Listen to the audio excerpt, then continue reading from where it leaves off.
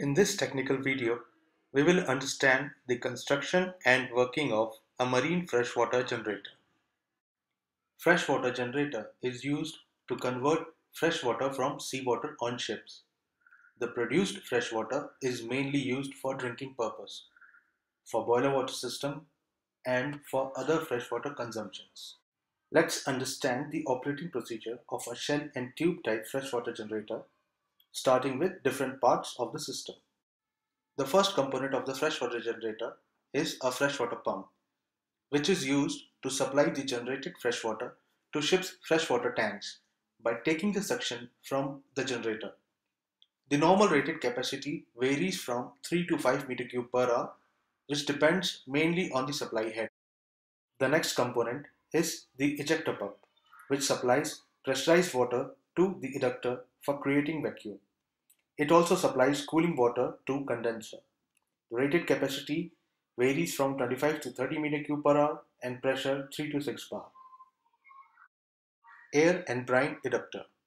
It is used to remove the accumulated brine from the generator and to create the necessary vacuum. Evaporator. It is used to boil off the seawater at lower temperature with the help of vacuum created inside the freshwater generator shell. Condenser.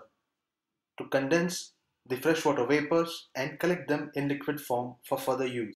The other components of the freshwater generator are main engine jacket water line with a bypass valve, relief valve, vacuum gauge, thermometer, and a vent cock, which must be shut before operating the freshwater generator.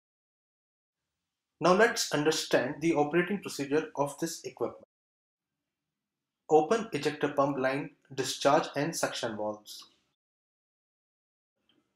Open the feed water valve to freshwater generator evaporator. Start the ejector pump. Water will pass through the condenser and air brine adapter.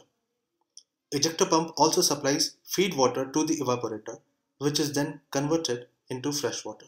The adapter will also create necessary vacuum in the freshwater generator. Open the jacket water discharge valve and then the inlet valve to the condenser. Simultaneously, shut the jacket water bypass valve for the generator slowly. Keep checking the main jacket water pressure. Water vapor will be created by heating of the jacket water temperature, as at low pressure, water boils at lower than the normal boiling temperature. The generated water vapor will pass through the demister, which will remove the carried salt and only allows water vapor to pass through. The shell temperature will increase and there will be a slight drop in the vacuum. This indicates evaporation has started. The vapor will get cooled down by seawater in the condenser and will get collected as freshwater. The salt will get collected at the bottom in the form of brine. The adapter will continuously discharge the brine to overboard. Now open the freshwater distillate pump discharge valve and bypass valve of salinometer to initially check the salt content. Keep shut the discharge valve going to freshwater tank. Start the freshwater distillate pump. Check the salt content by tasting the water. Once the salt content decreases, switch on the salinometer and keep the alarm in mute condition. Shut the bypass valve and activate the alarm once the salinometer reading goes below the alarm limit. Open the freshwater tank filling valve. Now the generated freshwater will get collected in the desired freshwater tank.